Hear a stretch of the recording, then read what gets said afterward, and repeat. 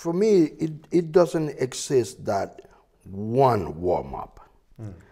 It's many ways to warm up. But we should follow no one way to warm up. We should follow a principle more than specific notes or way. A principle which is don't force anything in the very beginning. Relax and let the production of sound start to get it as relaxed as possible and simple and organic as possible, without forcing anything, and let the air do the job in the beginning. Don't force any muscle, and take time to warm up. Don't do it in a hurry. First thing is you should be relaxed. Relax. Don't do any tension or anything, especially in the beginning of your warming up. And because the muscle have to get ready to support the mouthpiece. I have been doing for years. One of the book, Lois Maggio book, which I have a very simple warm up.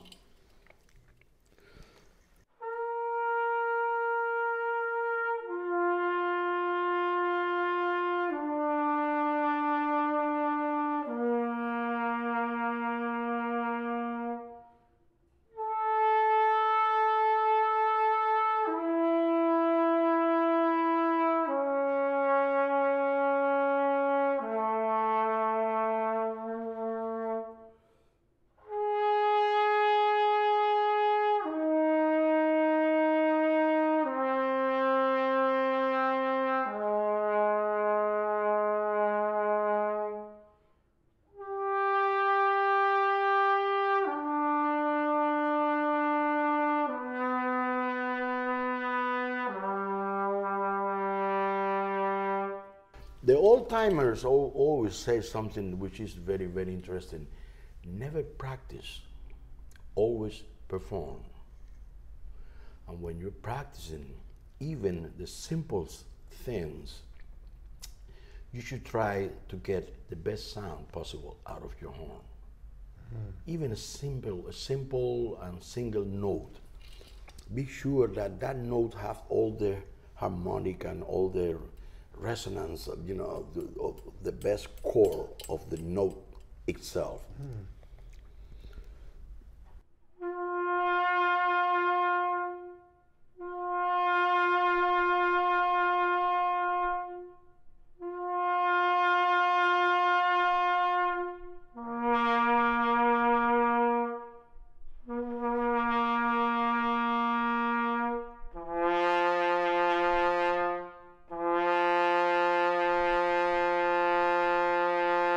Try always to get a big sound. I'm not talking about volume. I'm talking about the tone. Should be thick, fat sound, thick, big, without forcing or without playing loud. And now I was playing extremely relaxed and soft, very, very soft.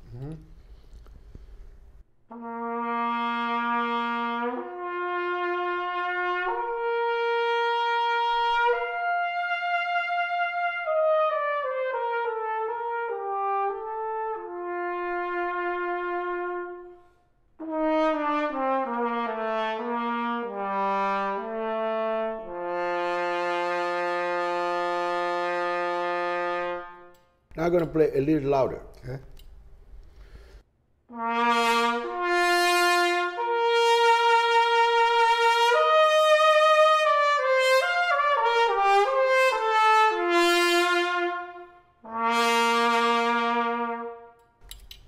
But without changing the color. One thing which I call the cloning notes.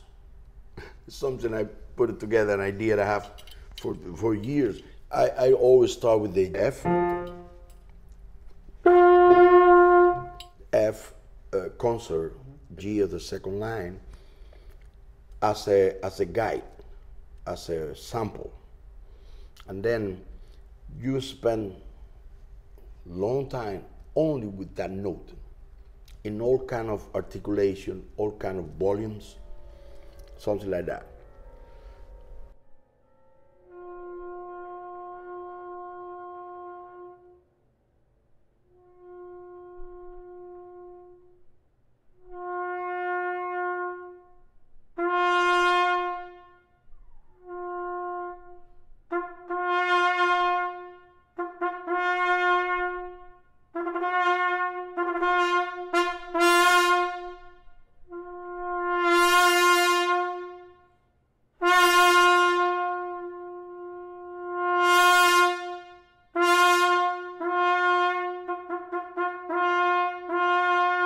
Until you hear that that note sound and you get the best sound out of that note.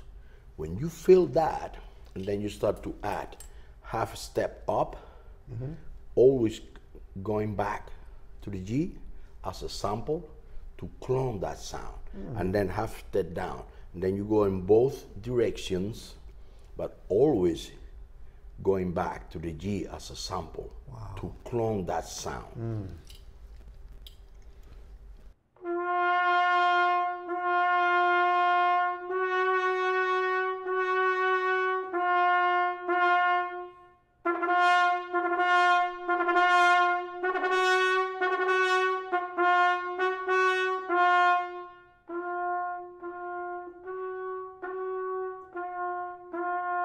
And when you hear they're equal, and then go to F sharp.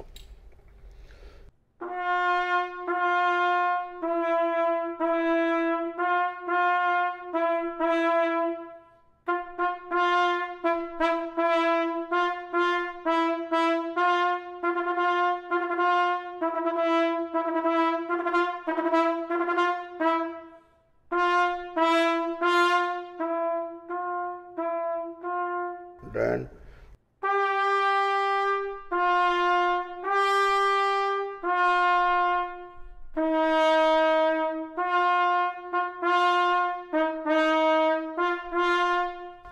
one and one, one and one up, one down, one up and down, always going. And then in the end, you will notice when you do the scale.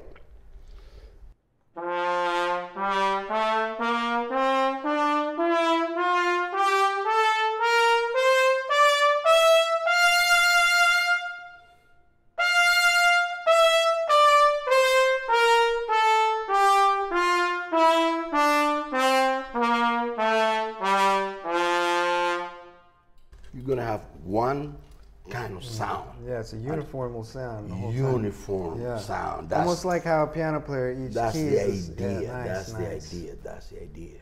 It's a consistency.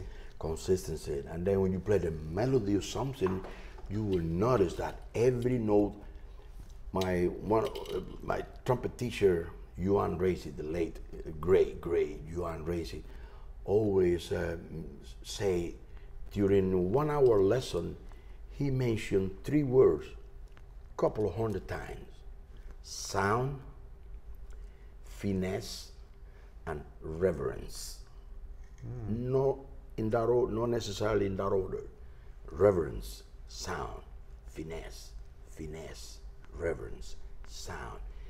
He always wants you produce the best note and pay reverence to every note with a lot of respect.